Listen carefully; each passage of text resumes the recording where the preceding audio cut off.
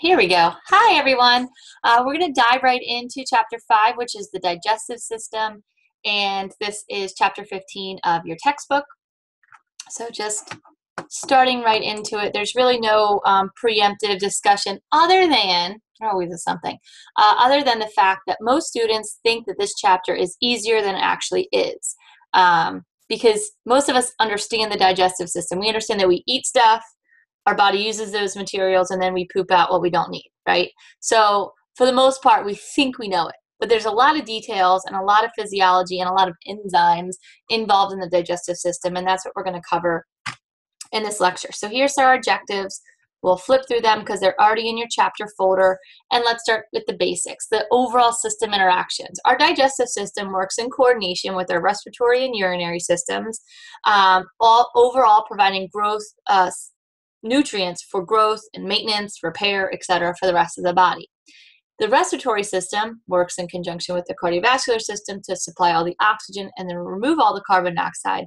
And the urinary system removes all the organic waste. So all of our body systems are working together. All of our cells need oxygen and nutrients, and all of our cells produce waste. So between the urinary system, respiratory system, and digestive system, all of that stuff is going into the cells and is being used by the cells, and the cells are getting rid of stuff, which is then going into the urinary or respiratory system. So you see this kind of flow of nutrients from the digestive system into our cardiovascular system, carbon dioxide and oxygen into our cardiovascular system, all of these things going into our tissue cells, and waste products going into our urinary system. That would be nice if this diagram was labeled for you. This up here is representing the lungs. This is our peripheral tissues, any cells of our body. Here you have our urinary system, and here we have our digestive system, all in the middle, communicating and coordinating with this cardiovascular system. So let's talk about the digestive system as a whole. It's composed of what we call the digestive tract. That's the tube that all the food passes through, and the accessory organs. The digestive tract, or the GI tract, sometimes it's also called the alimentary canal. It's a muscular tube. It has a mucous membrane on the inside. It starts at the mouth, ends at the anus. It passes through the esophagus, the stomach, the small and large intestine. So mouth, esophagus, stomach, small intestine, large intestine, and then the anus. That's the route through the body. All of the accessory organs are secreting products like enzymes and hormones into that digestive tract. So here you see them, and you can also see the accessory organs right here, like the salivary gland, the liver, the gallbladder, and the pancreas. Food doesn't pass through those areas, but those organs have an important role in the digestive process as well. So let's talk about this digestive tract. It's lined with ridges and folds. All of those folds and ridges help to allow for expansion, as well as increase the ability to absorb. They're coated with something called a mesentery. A mesentery is a extra sheet of connective tissue within the peritoneal cavity. It's a relar tissue. It provides an access route for blood vessels and all the nerves and lymphatics to come into those organs. It also helps to stabilize and attach those organs to themselves and to the body cavity walls, because there's no bones holding these organs in place. So they're all kind of suspended in this spiderweb network of connective tissue. We call them the mesenteries. The mesentery also prevents the intestines from becoming entangled.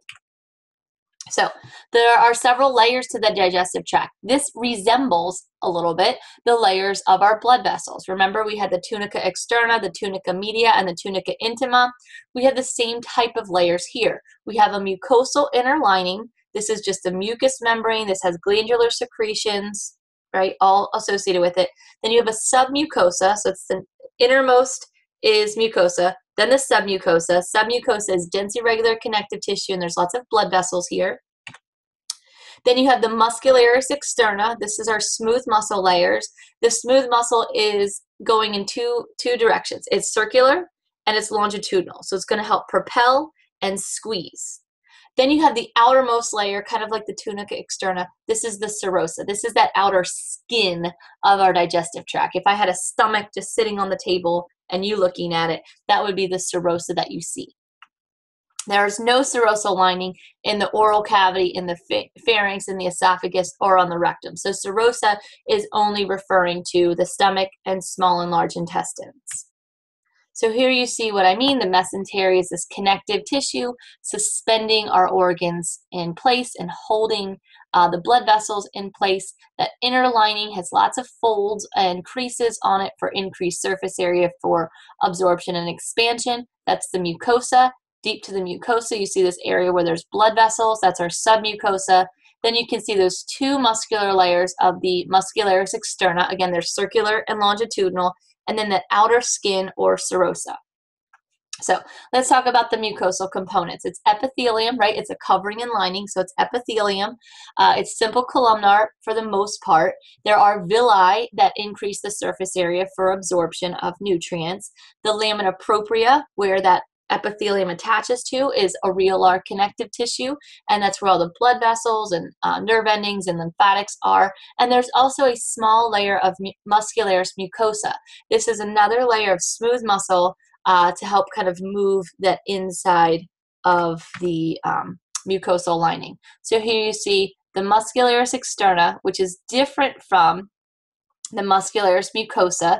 This is kind of a zoomed in view of the lining of our digestive tract. These superficial epithelial cells, they're all columnar cells. They're arranged in these little projections called villi, and those villi are there to help increase surface area for increased absorption, as well as secretion of stomach and intestinal juices, enzymes, hormones, etc. Deep to this epithelial layer, you have our submucosa. That's where all of our blood vessels are. And then you have our muscularis externa with those two layers of muscle, circular and longitudinal. And then the serosa is this outside layer. The myenteric plexus is a branch of the autonomic nervous system. There's just a bunch of nerve endings there so that your subconscious is aware of where the food is in your digestive tract. So control those reflexes that are associated with the digestive tract.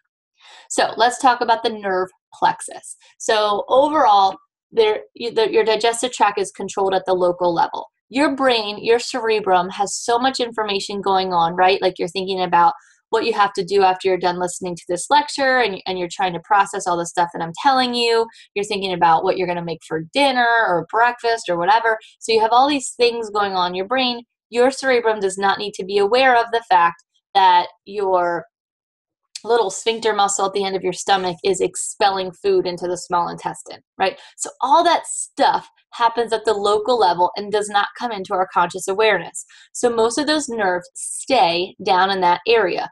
They're making up the submucosal plexus, which is a more superficial nerve bundle. This is a nerve ending the mucosa, submucosa, and then the myenteric plexus, which is in between our muscular layers, helping to control that peristalsis motion, that propulsion through the digestive tract. You can pause the video here, go back and review this section.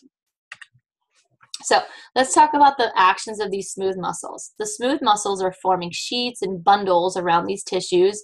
They can form around blood vessels to help regulate blood flow. They're typically ring-shaped and can regulate movement along passageways. And as we said, our digestive tract has two layers of smooth muscle, an inner circular layer and an outer longitudinal layer. So here you see them, our circular layer, our longitudinal layer. And these two muscle layers work together to do something called peristalsis. Peristalsis is the propulsion of the food through the digestive tract by this muscularis externa. So food enters the digestive tract is something we call a bolus. You chew it up, it mixes with your digestive enzymes, and we no longer technically call it food anymore.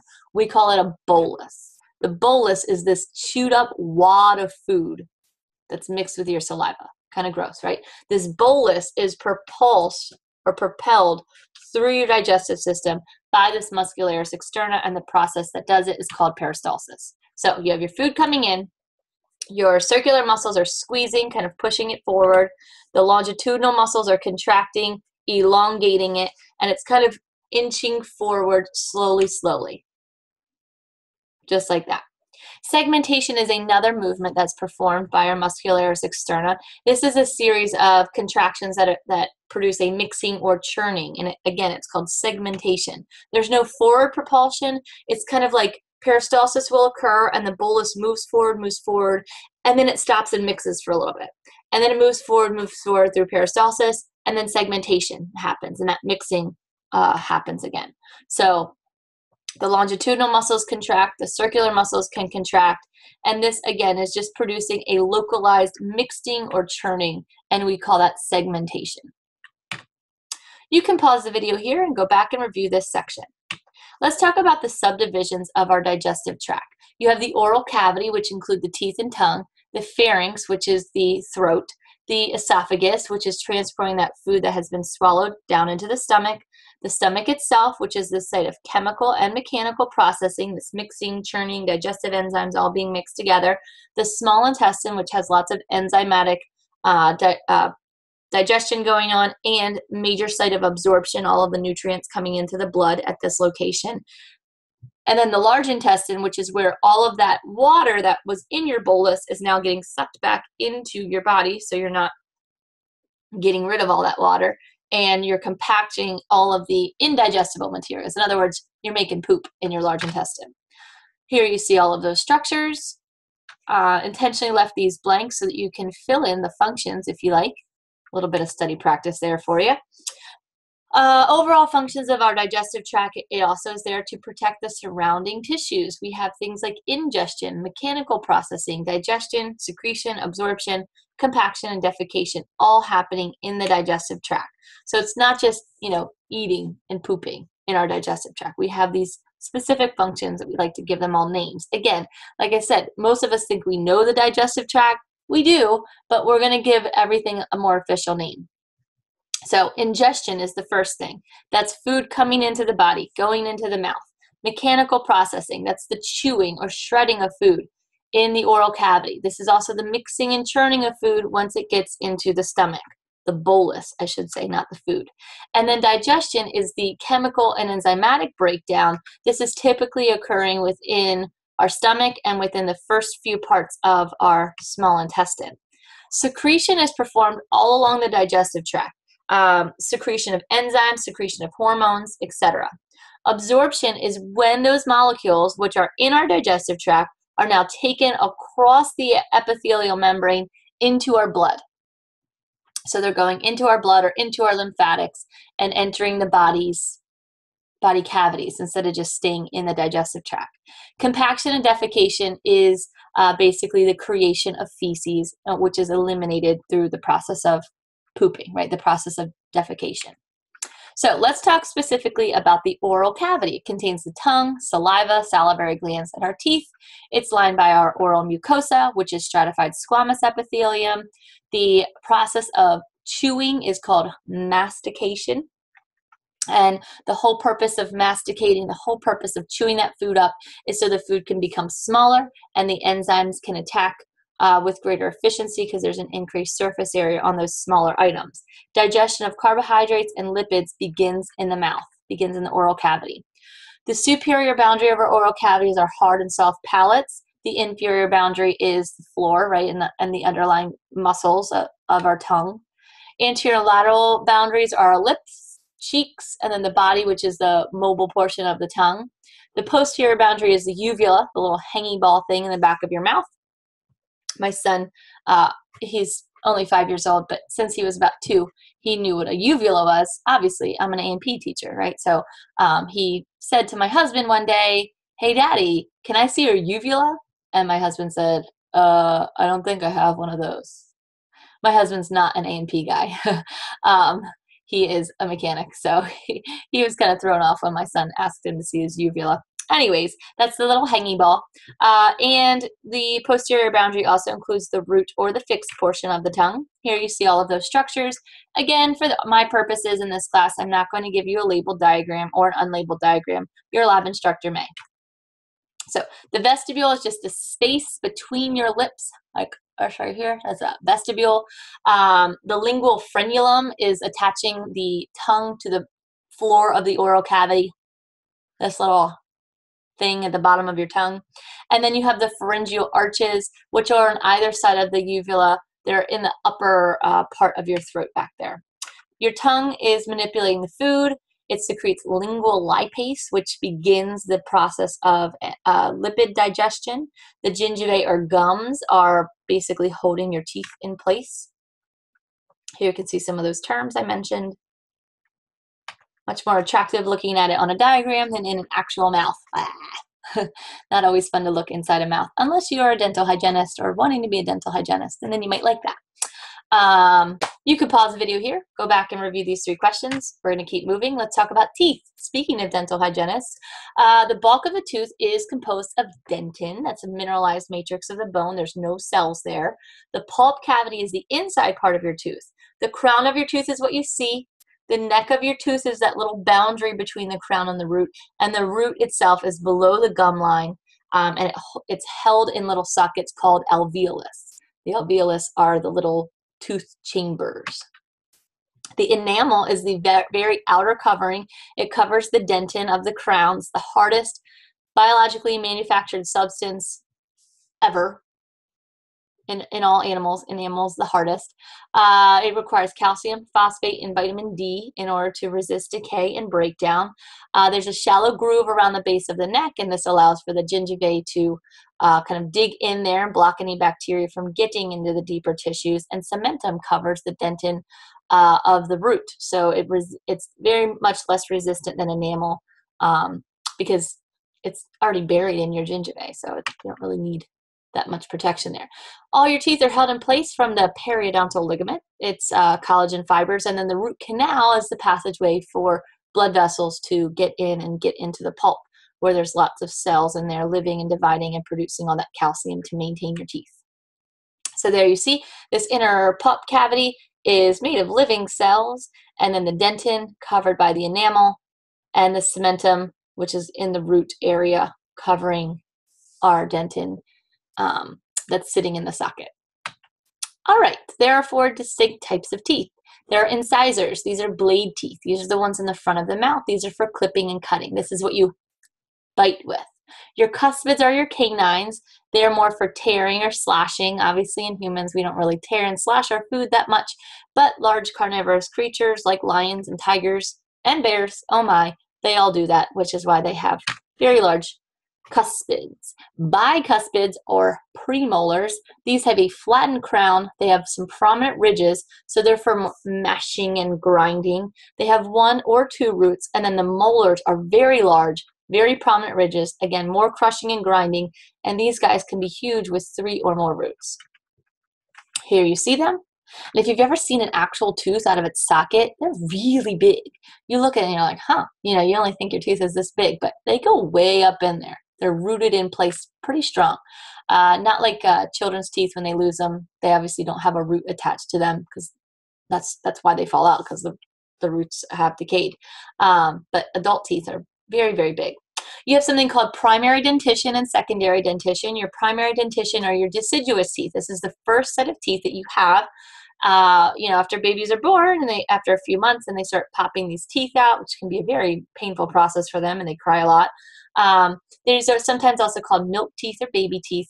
Typically, about 2 years of life is when they finish growing all of their primary teeth, and there's 20 of them. There's 5 on each side of the upper and lower jaw, so 5, 5, 5, and 5, and that gets you to 20 teeth. There's 2 incisors, 1 cuspid, and 2 molars on all of the quadrants.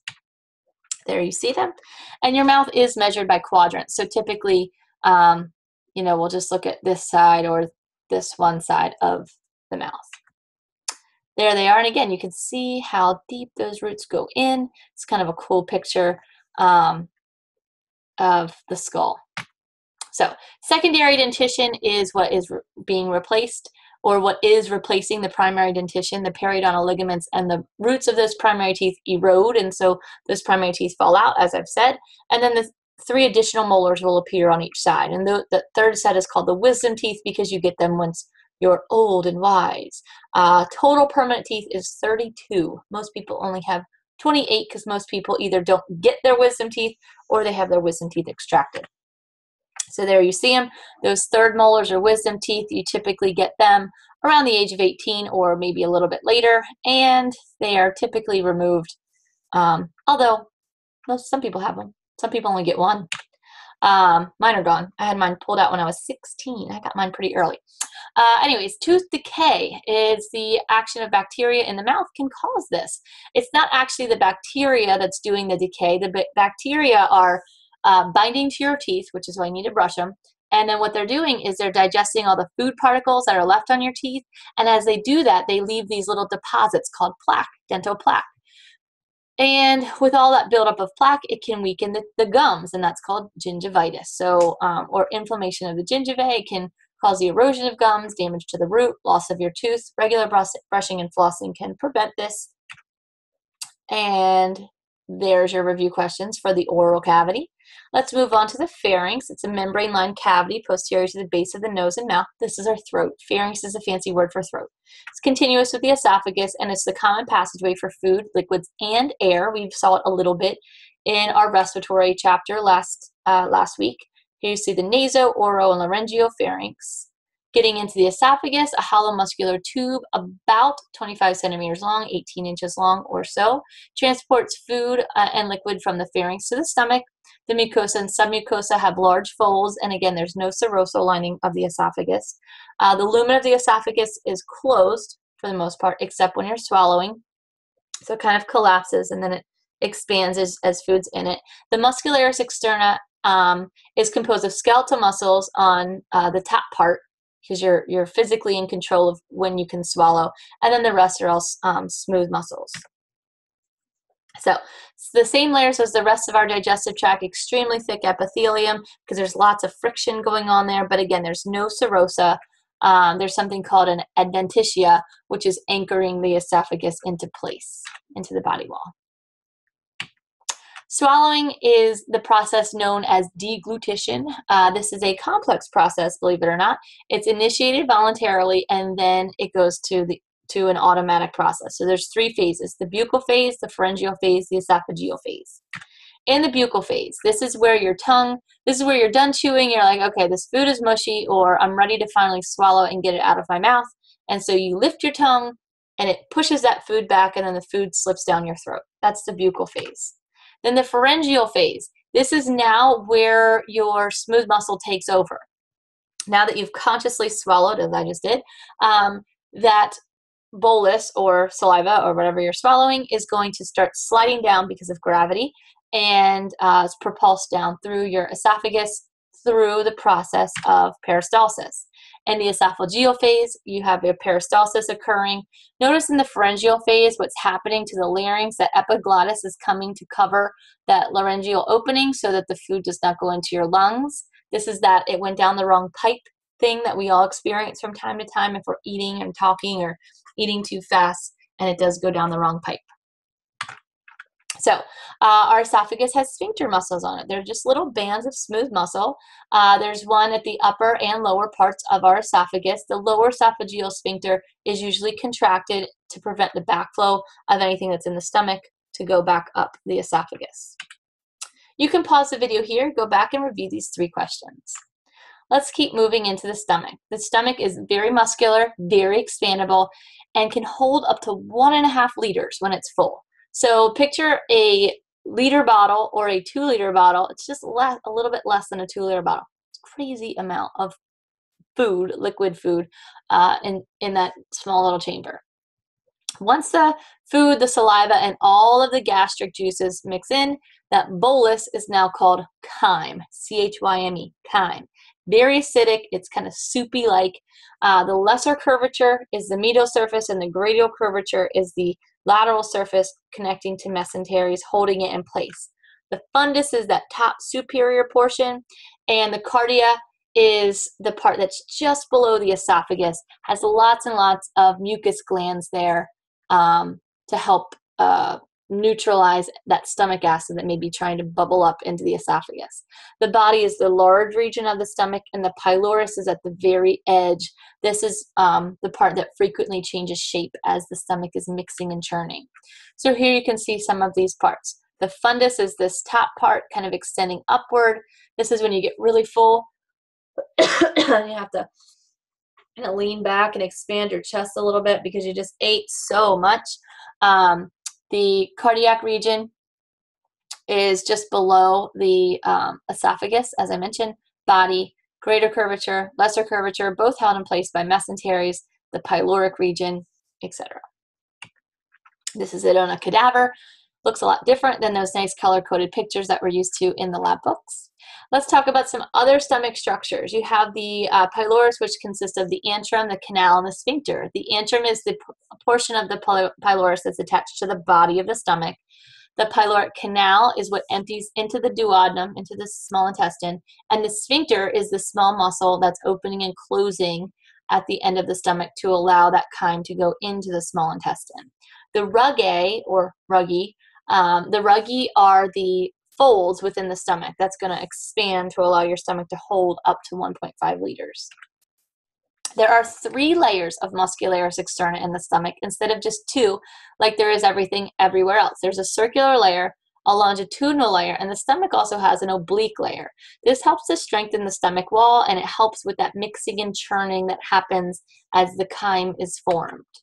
So here you see all of these layers: oblique muscular layer, our circular layer, our longitudinal layer, and here you can even see those inner ruggy, which are there, again, to expand and allow for that stomach to hold more. You can pause the video here, go back and review this section. The stomach wall is thick and muscular. It has deep folds within the mucosa, as we mentioned before, but there are glands within these folds as well. The mucosa is simple columnar, and it produces a layer of mucus, and that mucus is there to protect the epithelial cells against the enzymes and the acid that's present. So here you can see these gastric glands going down into the folds of our stomach. This is all within the mucosal lining, then the submucosa, muscularis externa, and serosa. Those gastric glands are in the fundus and the body of the stomach. They secrete most of the acid and enzyme that's involved in our stomach activity. It's dominated by 2 types of cells called parietal cells and chief cells. They're secreting gastric juice very regularly throughout the day. It's a very acidic solution with enzymes in it. And there's also gastric glands within the pylorus. These are secreting more mucus and hormones to control and coordinate the activities of the entire digestive system. So these gastric pits are smaller, shallow depressions on the interior surface of the stomach, and they have stem cells to release more epithelial cells. So each pit is communicating with the gastric glands to basically coordinate the replacement of the epithelium as well as the continual production of acid and enzymes. So the cells that are in these gastric glands are the parietal cells, which secrete HCl, hydrochloric acid, and also intrinsic factor. Intrinsic factor is a coenzyme that helps with the absorption of vitamin B12. There's also enteroendocrine cells, which produce hormones. There's also chief cells produce something called pepsinogen. When pepsinogen is exposed to hydrochloric acid, it's converted into pepsin. Pepsin is an enzyme that will break down protein. There are also renin and gastric lipase that are produced in newborns. These are milk-digesting enzymes. Renin is a milk-digesting enzyme. Gastric lipase is a lipid-digesting enzyme, which is in our stomach. So here you see those cells within the gastric gland all producing HCl or enzymes or hormones accordingly, all interacting. The whole purpose is to create chyme, which is this watery mixture where proteins and fats continue to break down. You can pause the video here, go back and review. Let's talk about some modifications to our intestinal tract. The small intestine has a different composition than our stomach. It has an increased surface area to help expose digestive enzymes to the chyme that's coming through. It's also has an increased surface area for increased absorption. So these features include something called circular folds, intestinal villi, and microvilli. The circular folds are transverse folds along the intestinal lining, kind of like the ruggy of the stomach. They're permanent features. They're mostly located in the jejunum of the small intestine, so that's the second part of the small intestine. The intestinal villi are the finger-like projections. You've seen them on a couple slides already. This is covered by the epithelial cells, And then the surface of those epithelial cells have microvilli on them to increase the surface area for absorption. Here you see the circular fold. All of the cells make up these villi, and then on the villi are, you can imagine all of these are made up of tiny cells with microvilli on top of them. So let's talk about the intestinal glands. Just like we had gastric glands, we also have intestinal glands. Intestinal glands are found at the base of the villi. There's stem cells there that divide rapidly to replace the epithelial cells on the villi themselves, constantly renewing them, and the shed cells will release the intracellular enzymes into the chyme, into the digestive solution. So again, here, imagine all of these, this whole pink layer is made up of lots and lots of little cells, and those cells have microvilli on them as well.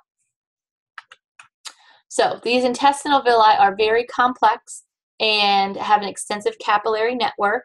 They are going to absorb the nutrients directly from the digestive fluids coming through, and all of that blood that's absorbing the nutrients is going to go directly to the liver. It's going to go to the liver through something called the hepatic portal circulation. It's basically a bypass. Everything goes to the liver, gets filtered, the liver can clean up and take away any toxins or bacteria that might be in there, and then it goes back to the heart for normal circulation. There's also lymphatic capillaries within our intestinal villi. They're called a lacteal. These are absorbing the fatty acids. The fatty acids don't go directly into the blood, they go into the lacteal. It's going to go from the lacteals into the left subclavian duct, into the left subclavian vein through typical lymphatic flow through the thoracic duct. So the intestinal villi are basically moved back and forth by the muscularis mucosa, basically squeezing to move the lymph, and it overall makes absorption much more efficient. Here you see what I mean. These villi are covered in these little tiny cells, and those cells of columnar epithelium have little microvilli on top of them as well. I wish there was a picture that showed it better to you. The brush border is that simple columnar epithelium, which is carpeted with the microvilli, and it has special enzymes embedded there. They're called brush border enzymes. They're basically membrane proteins that are on the surfaces of these microvilli, and they help break down materials for them to be absorbed by the epithelial cells. You can pause the video here, go back and review this section. The small intestine is where the majority of absorption occurs. Very little is in the stomach, very little is in the large intestine. It's about 6 meters long, and it has a relatively small diameter compared to the large intestine. The duodenum is the first section. This is receiving the chyme from the stomach. This is also receiving the secretions from the pancreas and liver. The jejunum is where most of the chemical digestion and absorption occurs. And then the ileum ends at what we call the ileocecal valve. This is the border between the small and large intestine. And here you see the sections: duodenum, jejunum, ileum, and then large intestine. The ileocecal valve would be right about here, and this is where the chyme will flow from our small intestine into the large intestine, go up through the ascending colon, through the transverse colon, through the descending colon, through the sigmoid colon, and then to the rectum. You can pause the video here, go back and review. Let's talk about some hormones. Hormones play a huge role in regulating digestion. There's 5 major hormones that help regulate digestive function. Gastrin is the only one that's not secreted by the duodenum. All the other gastric activities are regulated by the duodenum. So the 5 hormones: gastrin, secretin, gastric inhibitory peptide or GIP, cholecystokinin or CCK, and vasoactive intestinal peptide VIP. Those are our 5 hormones involved in digestion. This slide here is showing you what they do. Gastrin is secreted by G cells. G cells are coming from the pylorus of our stomach. Basically, what these cells do is increase stomach motility. So this is the thing that's going to get our stomach kind of churning and mobilize all of our acid and enzymes in the stomach. Secretin is released when the chyme is arriving in the duodenum. The secretin's main job is to increase the bile secretion and all of the buffers from the pancreas. Because remember, as this chyme's coming from the stomach, it's going to have a very, very low pH. It's going to be relatively acidic. So the secretin is helping to not only get all of the bile from our liver and gallbladder, which is going to help emulsify fat, it's also going to help neutralize that very low pH that's coming from the stomach. GIP is secreted when fats and carbohydrates, especially glucose, enter the stomach or enter the intestine. It is going to trigger the release of sorry, insulin and trigger the other duodenal activities, basically increasing glucose uptake. CCK is secreted when the chyme arrives into the duodenum, especially when there's lots of proteins or fats. This is going to help tell the pancreas to release those fat and protein digesting enzymes. And finally, VIP is stimulated all the gland secretion and dilating all of the capillaries of our intestinal tract so that absorption can occur. You can pause the video here, go back and review this section. Let's talk about the large intestine. It's fairly wide and fairly short. Major functions, it can absorb some of the vitamins that are produced by bacteria that are living in the colon. It's also there for water reabsorption. That's probably one of the main functions, I would say. It's compacting the feces and storing the feces before it's removed. The parts include the cecum, the colon, and the rectum. The cecum is the pouch that's just outside of the ileum of the small intestine. It's basically collecting and storing materials. This is where compaction begins. The appendix is attached to the cecum. The appendix is a lymphoid tissue, and appendicitis is the inflammation of the appendix. Here you see that cecum, this extra large packet, and you can see this little sphincter valve, which is where the chyme enters from the small intestine, and the appendix dangling off there. The colon itself is divided into 4 regions. I said them already: the ascending, transverse, descending, and sigmoid. The ascending and descending colon are attached to the abdominal wall. The transverse and sigmoid are suspended by the mesenteries. Ascending colon is going from the cecum all the way up the right margin of the peritoneal cavity. Transverse is crossing the abdomen from right to left, and then the descending moves down the left side of the body. And the sigmoid is the little S-shaped, which gets the descending colon kind of snaked over to the middle of the body where the rectum is. There are also fatty appendices. These are little teardrop sacs of fat that are within the serosa of the colon. The tenecoli is longitudinal bands of smooth muscle along the outer edge. It's basically the outer layer, the musculus externa. And then the halstra are the little pouches that make up the colon. So you can see the halstra are these little bubbles. You can see the fatty appendices, this longitudinal muscle, which makes up our tenecoli, as we call it, our cecum, ascending colon, our transverse colon, descending colon, sigmoid colon, rectum. The rectum is the last 15 centimeters or so. It's very expandable for temporary storage of feces. Once it's stretched, that's going to trigger that defecation reflex. That's when you say, ooh, I need to go to the bathroom. And if any veins in that area become distended, they can be called hemorrhoids. They can be internal or external, very painful and uncomfortable. Mass movements are powerful peristaltic contractions. They occur a few times a day in response to the stretching of the stomach and the duodenum. They start at the transverse colon and basically push the feces along to get to the descending colon. So I think I want to back up here and show you how that happens. So the ileum is secreting all of these, all of this chyme into the ascending colon, and peristalsis is moving it up, up, up. And once it gets to about here, this is usually when you start eating again. This is usually when you're hungry again. And so when your stomach stretches, that's going to trigger this large peristaltic wave, this mass movement from the transverse colon this way. So this food is going to be, or chyme, is going to be pushed this way all of a sudden. And then it drops with gravity. And that's when you say, ooh, whoa, I need to go to the bathroom, right? And sometimes you can feel it rumbling and moving in there, depending on what you ate or the time of day or the time of the month or whatever. So You can pause the video here, go back and review these 3 questions.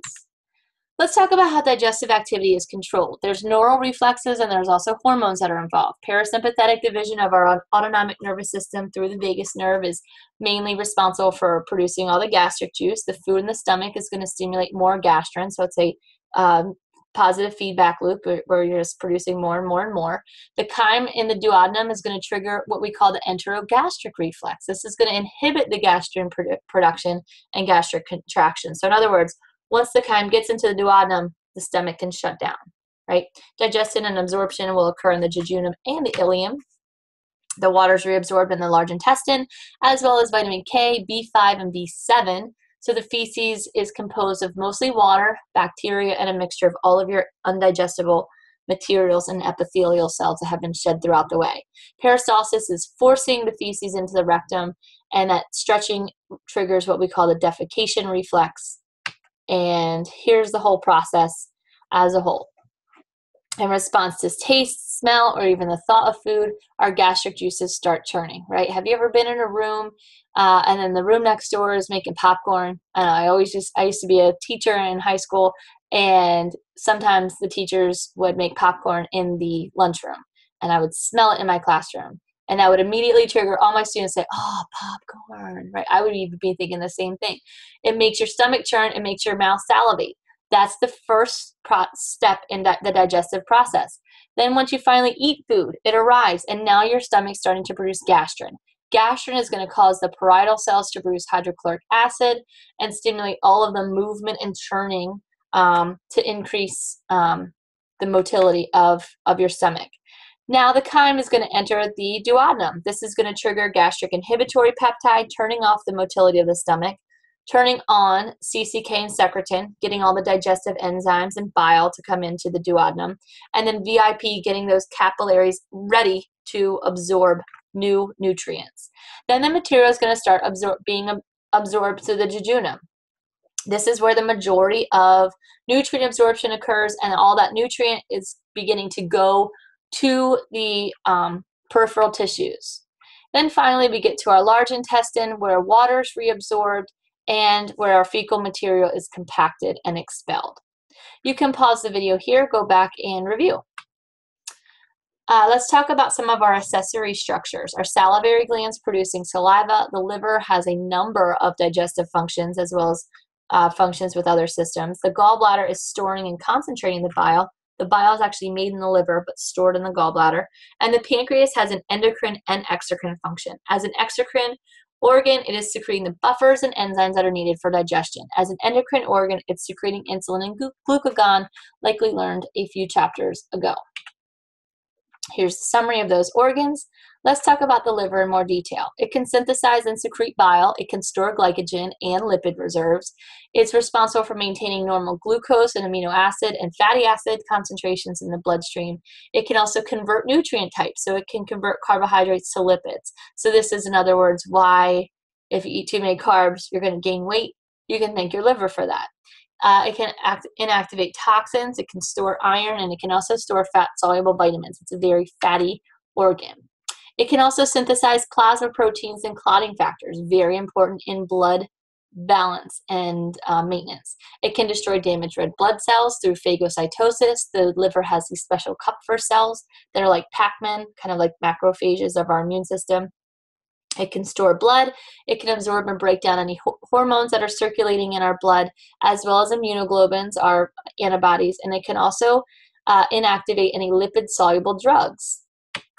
Saliva is produced by the salivary glands, constantly flushing the surfaces of our oral cavity, keeps our mouth pH right around 7.0. It prevents the buildup of acids by those bacteria, and because it contains antibodies that are going to kind of control those bacterial populations. The salivary reflex is triggered by the sight, smell, or even thought of food.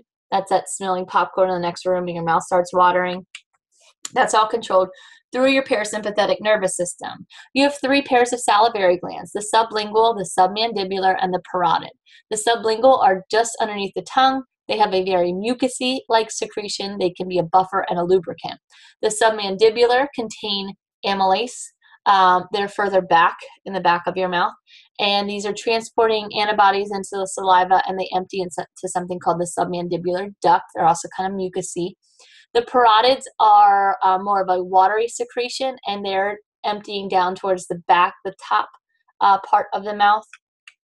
And again, lots of amylase here as well.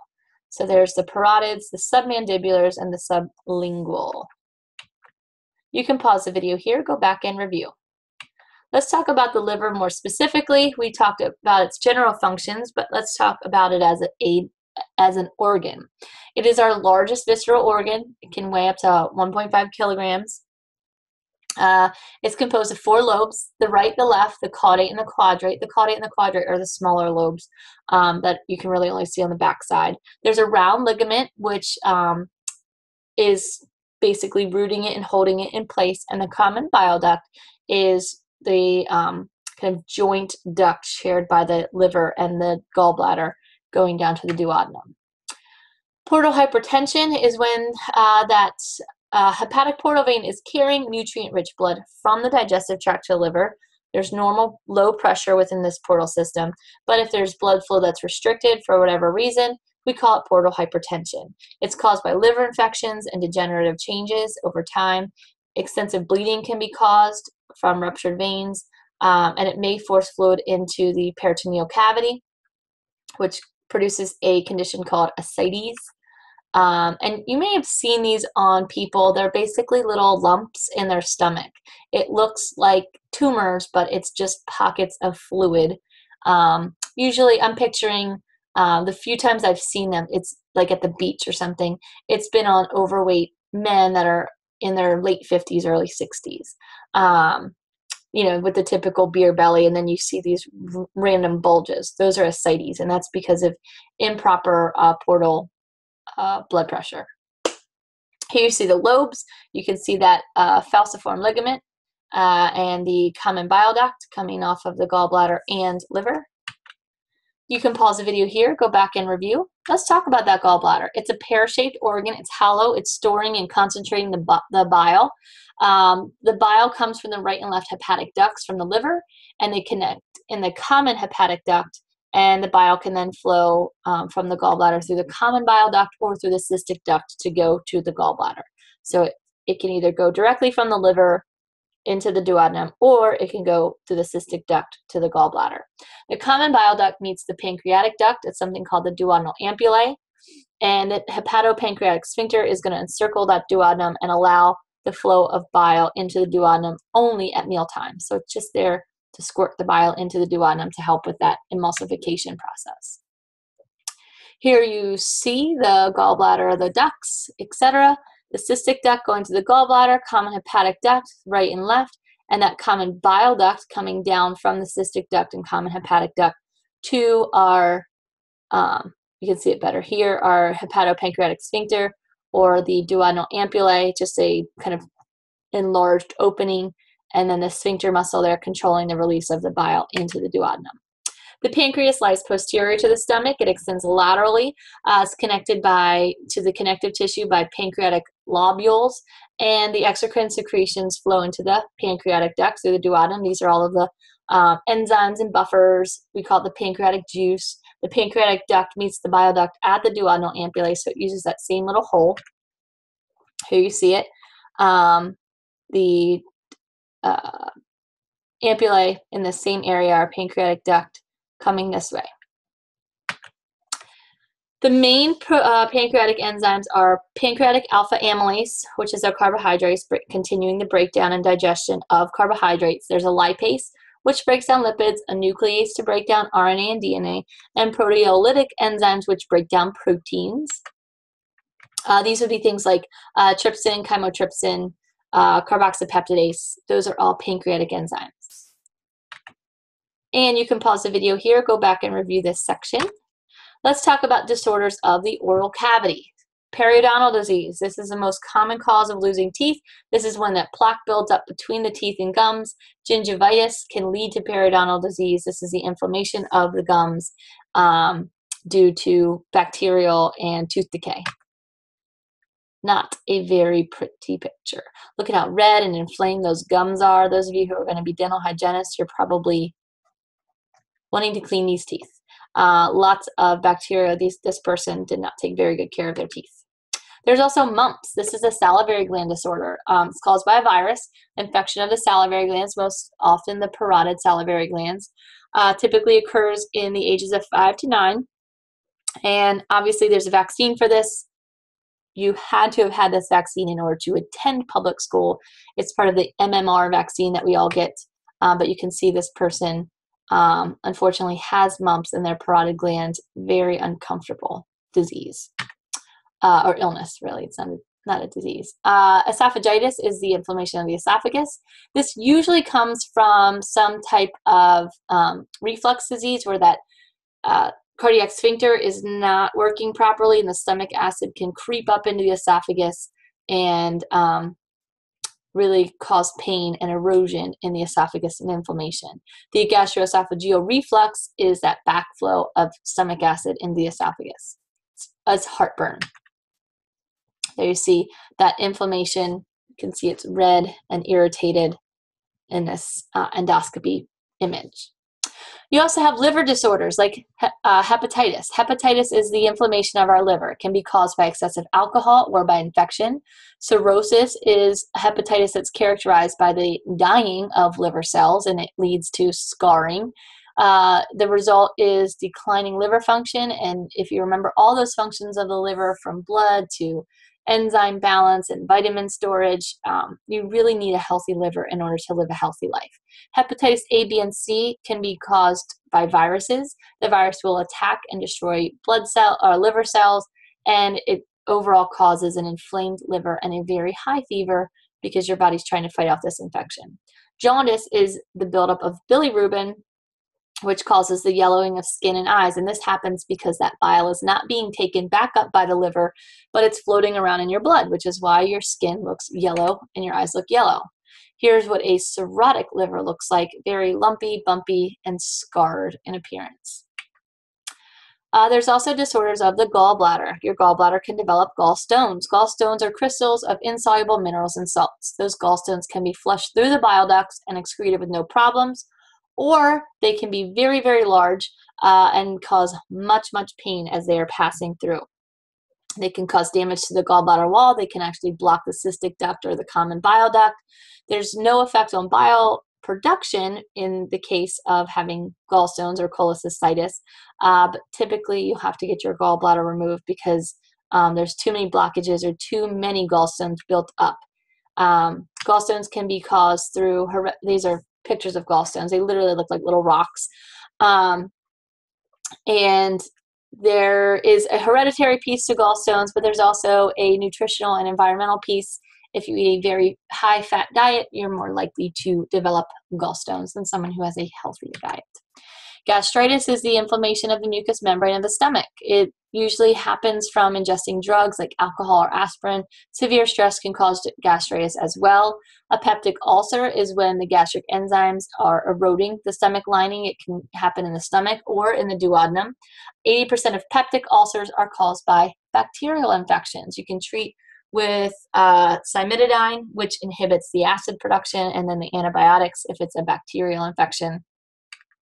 There you see a gastric ulcer basically eating away and eroding that mucous membrane, and then the acid would just seep out into your abdominal cavity and eat away at your mesenteries and other organs. Very uncomfortable. Pancreatitis, this is the inflammation of the pancreas. It can be caused by gallstones if they get involved in that duodenal ampullae. Viral infections, toxic drugs like alcohol can cause pancreatitis. If your pancreatic cells become injured, it's going to activate lysosomes, and those digestive enzymes are activated and released within the cells, and basically your pancreas starts digesting itself. And about 1/8 of cases, death can occur because the lysosomal enzymes are basically destroying the pancreas. There you see acute pancreatitis. There's also disorders of the small intestine, like enteritis. This is inflammation of the intestine. This can cause diarrhea, watery bowel movement. This can be caused by a bacteria called Giardia lamblia, and it is usually in like unclean water. You know, you don't go into a rainforest and just drink the water straight from the stream because Giardia could be in it. Dysentery is the inflammation of the small and large intestine, again producing diarrhea and You may have blood and mucus from the irritation in your intestines. Gastroenteritis is the inflammation of the stomach and intestines. It can be viral. It can be caused by a protozoan or parasitic worms. It can be linked to poor sanitation and low water quality, just like dysentery and enteritis. There's the Giardia. Large intestine disorders can be colitis, which is the inflammation of the colon. It could involve diarrhea or constipation, so it could be one end or the other in terms of extremes. There's also colorectal cancer, which is the most common in people that are over 50. It's highly diagnosed and highly treatable. Risk factors include a diet rich in animal fats and low in fiber. So if you want to try to avoid colon cancer, high fiber, low animal fats. It is linked to inheritance as well. If you have the tendency in your genetics to form epithelial tumors, it is possible you could develop colorectal cancer. The most colorectal cancers begin as something called a polyp, which is just a localized tumor, and then it begins to spread and grow larger. So getting colonoscopies is important so that doctors can watch and monitor your polyps and make sure that they are caught before they metastasize. There's your little polyp, just a little blip in the inside of your colon.